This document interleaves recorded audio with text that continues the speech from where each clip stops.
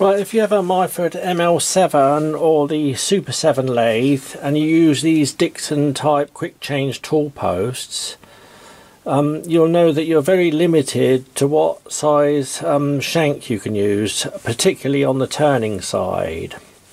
And that's because when the tool holder goes onto the tool post, the actual holder won't go down far enough to be able to achieve the correct centre height of the tool. I think 8mm is the maximum you can use with this in this design. So in this video I'm going to show you an easy modification you can do on this tool holder, which will allow you to use the maximum shank tool, which is about 13mm, and still have enough room to go down. Now, in looking at the Myford ML7 compound slide, Dixon type tool post, and the holder goes on, and when it goes down the underside is clashing with this face here on the compound slide, and it's only at the very back that it's clashing, about 10mm in from the back of the tool holder.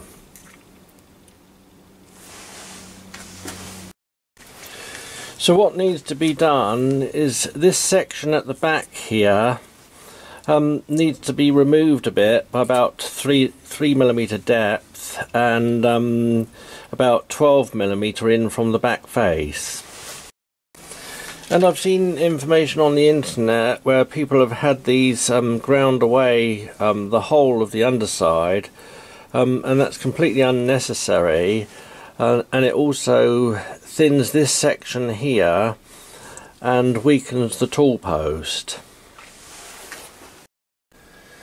And if you haven't got access to a grinder to do this, there's no need to worry about that, and that is because if you get a file and on the underside at the back here, you run that file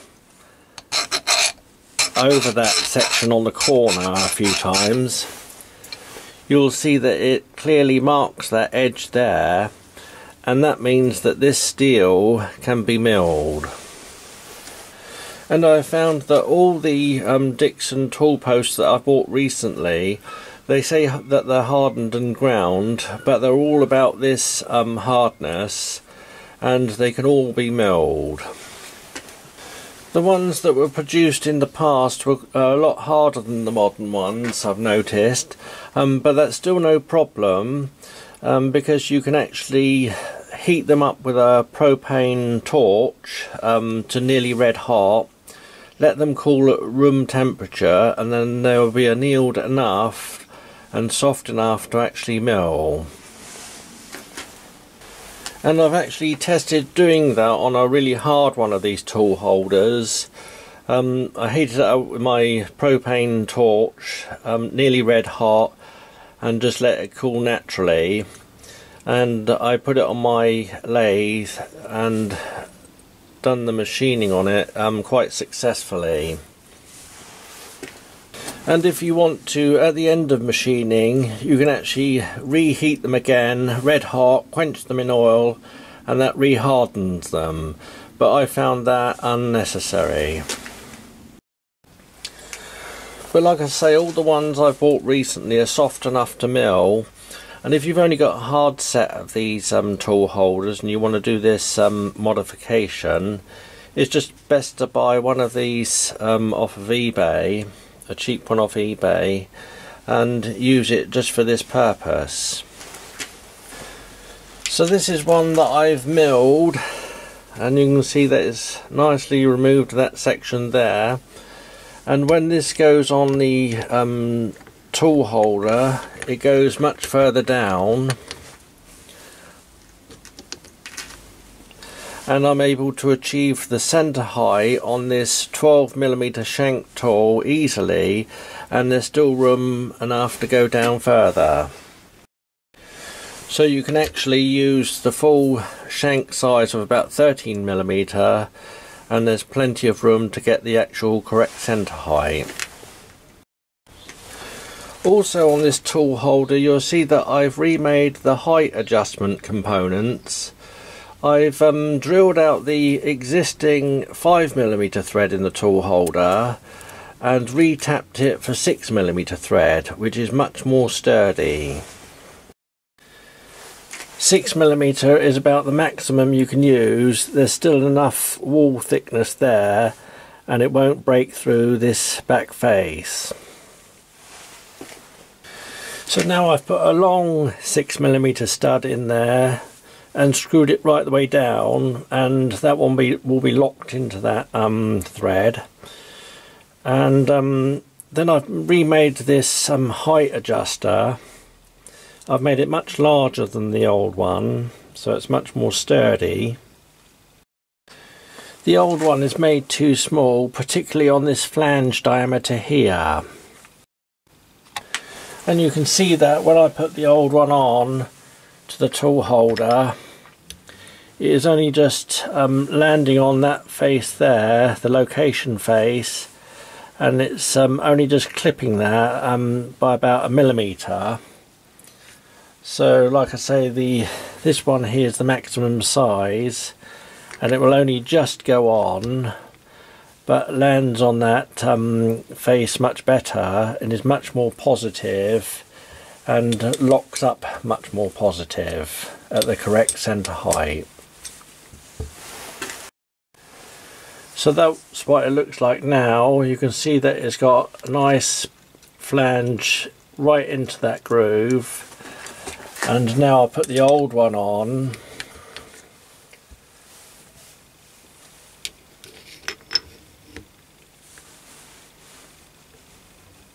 And you can see before I lock it up, it's only just clipping that edge and has a tendency of falling down over that flange there. So this one's much more positive and nicer to use. Also on this new one, I put a lock nut on the top here, so that when I get the centre height set correctly, I can lock that one up and it won't move like the old ones had a tendency of doing. So if you've watched any of my other videos, you'll know that I haven't got a milling machine, so I'd like to just show you the setup I've used on the Myford ML7 to do this milling operation. So this is my setup on my Myford ML7 to do the milling on the tool post. I have the Myford milling slide with a small vise bolted to the front of that one. My collet chuck with a 4-flute end mill, which is large enough to do the width of the cut on the tool holder in one go. And I have my adjustable stop on the saddle, which I use in conjunction with a clock at the back, and this clock is zeroed on a piece of bar which is bolted onto the place where the thread dial indicator goes, and I can use that to take the saddle in by increments of 10 thou at a time, take 10 thou cuts and safely do the milling on the tool holder. So I've taken all the screws off the tool holder and put that one in the vise so that it's clear. Lock it up. I've set the slide at the correct height, and when I'm doing milling acrossways, I lock the screws to lock the gib strip on the actual slide. So then I zero the tool on the tool holder, put the stop up against the saddle and lock that, wind it over so it's clear again, and set the clock on 0,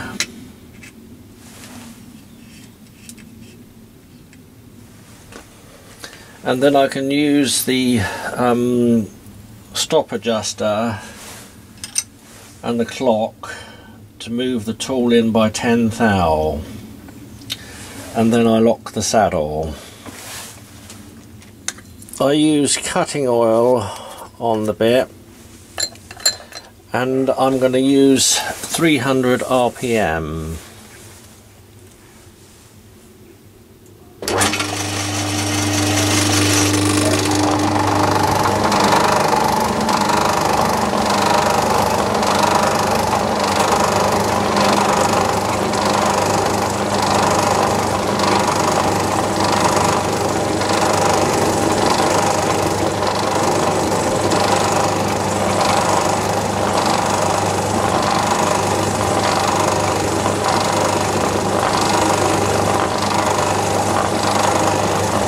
See, that's cutting really nice.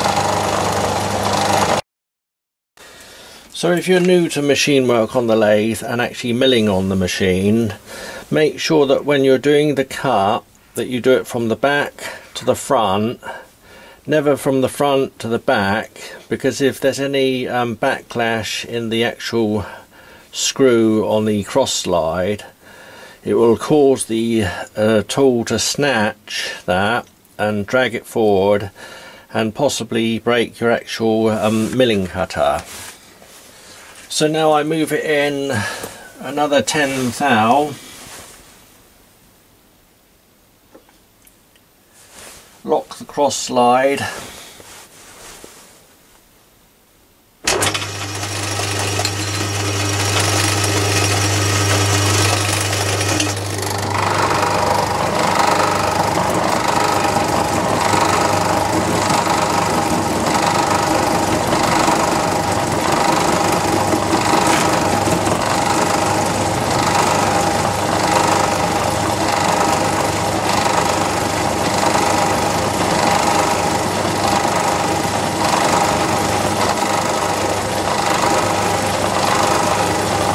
just wind it nice and slow to do the cut.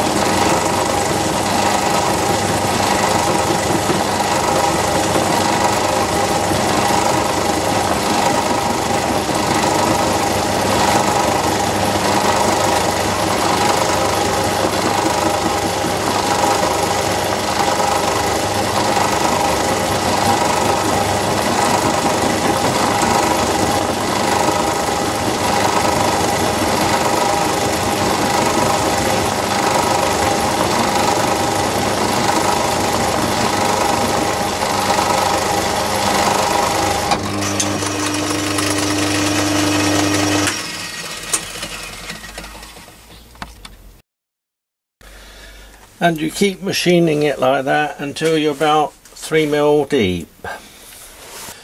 So this is the finished tool holder.